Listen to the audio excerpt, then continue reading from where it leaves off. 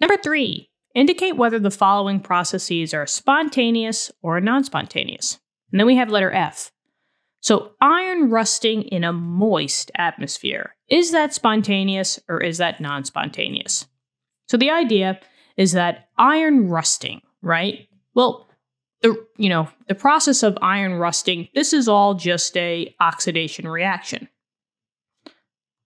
So it's basically like a chemical reaction, right? But what are the conditions in which iron rusts? Well, iron rusts if you have water somewhere in the vicinity of the iron. And that's what a moist environment is all about, right? A moist atmosphere. That means that there is water. And water plus iron equals rust. Now just know that this is not a, balanced equation, a correct balanced equation, in chemistry terms. This is just kind of like simplicity, but that if you have water and you have iron, that iron is going to rust.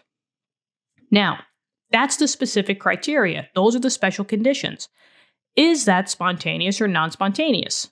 Well, spontaneous reactions occur without a continuous amount of energy from an external source.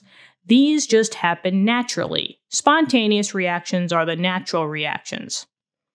As opposed to non-spontaneous, these are not natural under the conditions that, they're telling you about. But they gave us a moist environment plus iron that is going to rust. So that's why if you leave anything outside that has iron in it, not too good, right? It's going to rust. So for example, for all you, cooks and chefs out there who love to work with cast iron skillets, I do myself, right?